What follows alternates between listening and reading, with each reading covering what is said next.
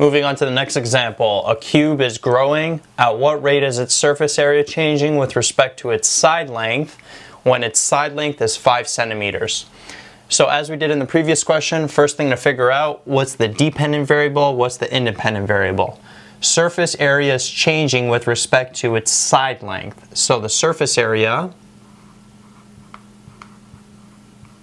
of the cube is the dependent variable, and that's going to be measured in centimeters squared. Area is always squared, and the units that we're working with are centimeters.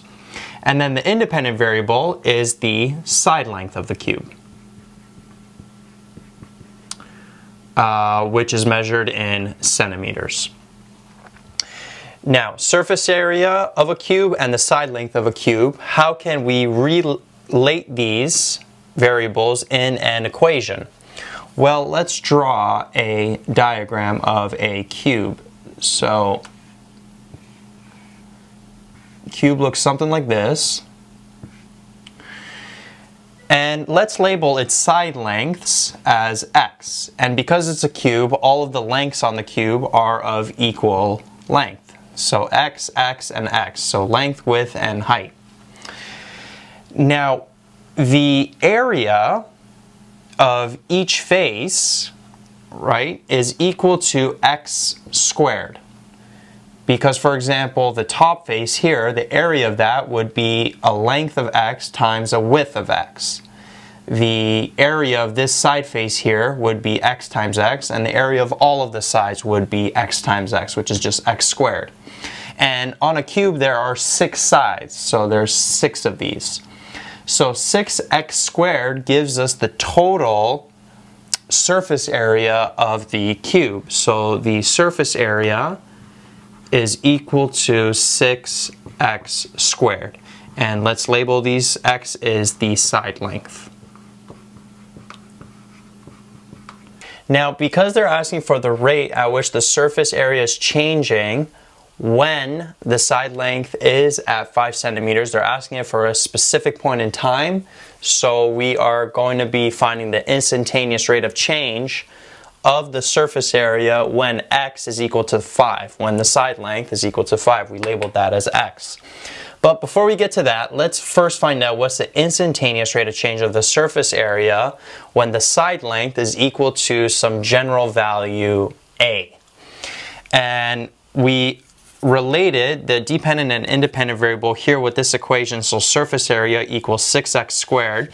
Now we can also rewrite this as the surface area with respect to the side length x. So, finding the instantaneous rate of change of the surface area when x is equal to some general value a, we have the surface area as a function of a plus h minus the surface area as a function of a all over h. So now plugging these into the formula that we have, so the surface area with respect to x when x is a plus h would be 6a plus h squared minus 6, plugging in a small a for the x, we would just have a squared here. And this is all over h. Taking this and simplifying it further, so we expand this a plus h squared, we FOIL it, we end up getting a squared plus 2h plus h squared. Then distribute the 6 inside the bracket. And then notice how in the numerator the 6a squareds will cancel out. So let me continue this up here. So we'll end up having 12ah plus 6h squared all over h. Remember, the goal is to get rid of the h in the denominator. So we would factor out the h from the numerator. So we'd have h, 12a plus 6h all over h. Now the h's cancel out and we're left with 12a plus 6h. And remember, the instantaneous rate of change happens when h is very small, when it's approaching 0. So this would go towards 0, and we would just be left with a expression 12a. So this 12a here represents the instantaneous rate of change of the surface area of a cube when its side length is equal to some general value a. So we can just plug in any side length for which we want to find the instantaneous rate of change of for a, and we would get the instantaneous rate of change at that point. So we can do that here because we want the instantaneous rate of change when x is equal to 5 or when a is equal to 5. So we just plug in 5 for a and we get 60. And remember, in terms of units, rate of change is the change in the dependent variable per 1 unit change in the independent variable. So the rate of change would be 60 centimeters squared. The area, the surface area is changing at 60 centimeters squared per 1 unit change or per 1 centimeter change in the side length, which is the units of the independent variable. This here is super important. A lot of students screw this part up. So remember to put the proper units as always the change in the dependent variable per 1 unit change in the independent variable. And that there is our final answer. So 60 centimeters squared per centimeter. That's the instantaneous rate of change, or the rate at which the surface area is changing of the cube when its side length is 5 centimeters. So as a recap, what we did, we figured out what the dependent variable was, what the independent variable was, plugged it into, or made an equation first. So the surface area of a cube is 6x squared, where x is equal to the side length. Then we found out a general expression for the instantaneous rate of change of the surface area when the side length is equal to a general value a. Did all this algebra, got 12a, and then since we want the instantaneous rate of change of the surface area when the radius is 5, we just plug in 5 for a and we get 60.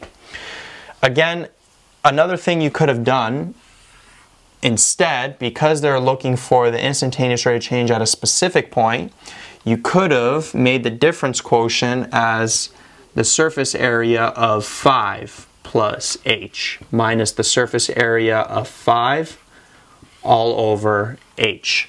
So instead of getting this general expression first, if you did this, you would end up getting 60 right away. You could even try it yourself.